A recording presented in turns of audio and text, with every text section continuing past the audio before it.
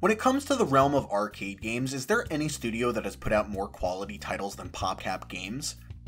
Best known for their immensely popular Plants vs. Zombies series, PopCap Games have also produced classics like the entrancing tile matchers of Bejeweled, the simple and satisfying Feeding Frenzy games, and the frantically intense titles of the Zuma franchise.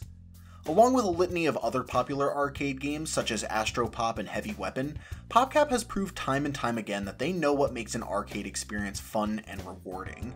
And this talent is on full display in their wonderfully brilliant title Peggle, a game that's as close to arcade perfection as I think you can get. If you've never played Peggle before, let me break down the general premise for you. Peggle is a pachinko-like game that involves shooting a ball into a number of pegs of various shapes and colors with the goal of eliminating all the orange pegs from each board. Just before every round, you select a Peggle master who will help you clear the level by granting you their special ability, if you can hit one of the 2 green pegs on screen. Each time you shoot, you lose one of your starting balls, unless you can land it in the bucket that moves across the bottom of the screen, or score more than 25,000 points. And the level only ends when you either run out of balls to shoot with, or you've cleared the board of the last orange peg. Like most fantastic arcade games, the concept is simple, easy to digest, and endlessly replayable. Whether it's your first time or your 100th, Peggle is able to maintain a level of excitement few games can match. There is so much nervous anticipation after each shot that it turns a very casual experience into an adrenaline-pumping one. It's an exhilarating sensation, similar to the thrill of playing a slot machine that comes equipped with all the same bright colors and loud noises. And much like a casino game, Peggle has an addictive quality to it as you watch, almost trance-like, as your shot bounces from peg to peg in hopes of netting a free ball. It's wildly entertaining and admittedly easy to get lost in, as I have done on more than one occasion. Part of what makes Peggle so easy to play for hours at a time is how the game is able to keep you engaged despite a lack of active gameplay. Aside from the few moments it takes to set up each shot, a majority of the time is spent watching with bated breath as your ball follows the course you've set for it. Despite how non-committal that sounds, it's hard not to get invested as you watch your ball ricochet around the board in pursuit of a big score. It's a truly mesmerizing experience, like playing a coin pusher at Chuck E. Cheese or Dave & Buster's, where you can only watch and hope that you aimed your shot in the right direction. Granted, it's not all luck, and as you play more, you'll develop little strategies that help you to be successful more consistently. You will be able to not only get a better sense for how the physics and mechanics of the game work, but you'll also get more familiar with the boards themselves. It'll be easier to understand which Peggle Master is most appropriate for each level and how best to use their abilities. And recognizing the moments where you need to prioritize points over going for the objective and vice versa will become more clear. This allows you to feel more satisfied when you do pull off a big shot, especially if it was something you planned out beforehand rather than just getting lucky in the moment. But getting lucky is half of what makes Peggle so memorable. Missing completely but getting a favorable coin toss to get you another shot, watching a ball fly across the screen to land directly in the bucket, or getting a lucky bounce into the last peg you need for a free ball is what this game is all about. Surviving improbable odds and pulling off clutch shots are in the makeup of Peggle's DNA and add so much to the game's excitement. It's why the game incentivizes you to be stylish by rewarding you with extra points for rare or impressive shots. And it's why it's so fun to explore all the different options Peggle has to offer.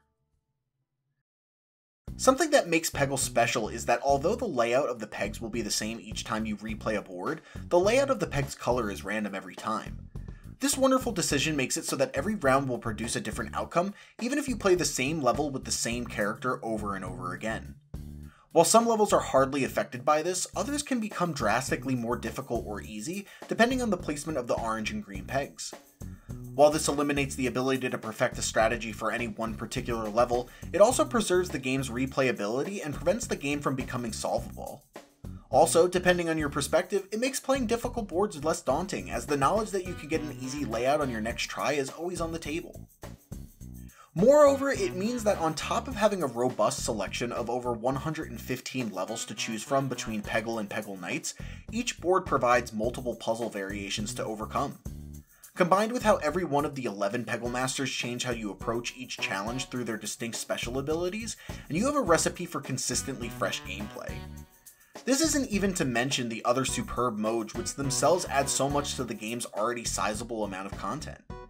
Master Duel and Challenge mode reuse the same levels you'll find in Quick Play and Adventure mode, but add twists that brilliantly spice up Peggle's formula. While the core gameplay will stay the same regardless of what mode you're playing, the objectives are different in these two modes. Master Duel is a game of back and forth action to see who can score the most points, with a penalty given for every shot taken without hitting an orange peg. This creates a competitive atmosphere as you now try to take shots to make life more difficult for your opponent, while racing to see who can get their special ability first. On the other hand, Challenge Mode is as it sounds, and amps up the difficulty by forcing you to meet specific requirements. These objectives can range from clearing boards with significantly more orange pegs, to performing a set number of particular style shots, to scoring over or under a certain amount of points. And just as is the case with Quick Play, every level in both of these modes can be played with any of the 11 Peggle Masters. I think it's important to appreciate how incredible it is that Peggle gives you so many masters to choose from. Nothing gives Peggle more personality and replayability than these colorful characters who transform the game with their magical powers. One of the biggest disappointments in Peggle 2 is how they trimmed the number of playable masters from 11 to 7, with 2 of them being brought back from the original. Meanwhile, Peggle has twice the number of original characters as its sequel, and they all have interesting powers that stand out from one another.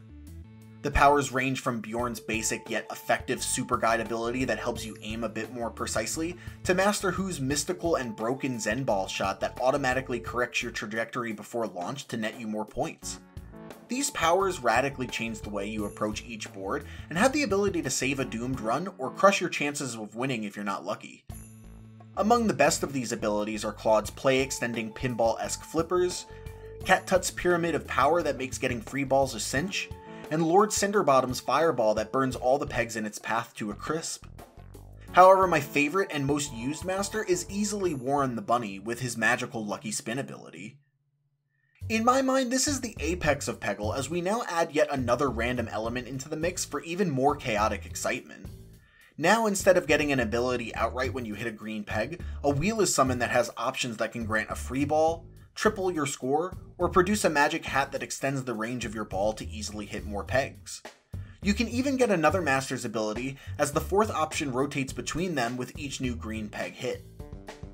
As a result, it becomes a power that captures the essence of what makes Peggle so gripping to begin with, as you can't help but sit in suspense as you hope for the wheel to land on the power that you need most in that moment.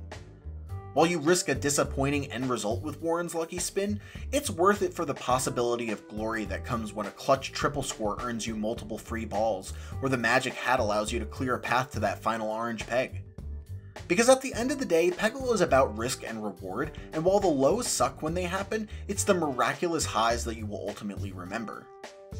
Which brings me to one of Peggle's best and most memorable features, the jubilantly blissful reward of Extreme Fever. Extreme Fever is the ultimate payoff for completing a level and is activated by touching the last orange peg on the board. Immediately you are treated to a display of fireworks as the game slows down to allow you to triumphantly watch with pride as your ball tumbles into one of the 5 bonus point holes that just appeared. At the same time, Ode to Joy blares overhead, making your success feel like it is quite literally the greatest thing to ever happen. It is one of the most satisfying experiences in gaming, especially after a clutch winning shot, and substantially adds to the game's charm. These extra added details like Extreme Fever or the replay system PopCap decided to include are what help Peggle ascend to the S tier of arcade classics. They help the outstanding gameplay become even more enticing than it already is. It would be satisfying enough to have your ball roll smoothly across multiple pegs just for the rarity of the situation, but the game throws in an extreme slide and 50,000 extra bonus points for your troubles. Getting a lucky bounce into the bucket would be fine by itself for the free ball you get, but why not have Jimmy Lightning pop onto screen to award you with another 25,000 points? And if you're able to clear all the pegs from a board, why not enjoy Ultra Extreme Fever where every bucket is now worth 100,000 points? With this in mind, Peggle's strongest feature is its ability to make you want to come back and play more. Whether it's rewarding you with extra points and free balls or providing you additional trials and challenges to overcome, there is always an incentive to keep playing. Even when you lose, there's a prevailing mood of hope that the next attempt will be better that keeps you from getting frustrated.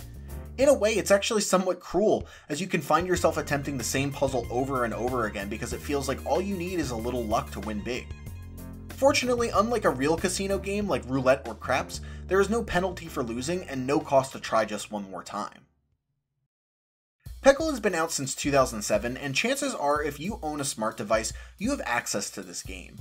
It's so basic that the experience is largely the same whether you're on the big screen, a tablet, or a phone, which makes it a great game to play when you're on the go or need to pass time.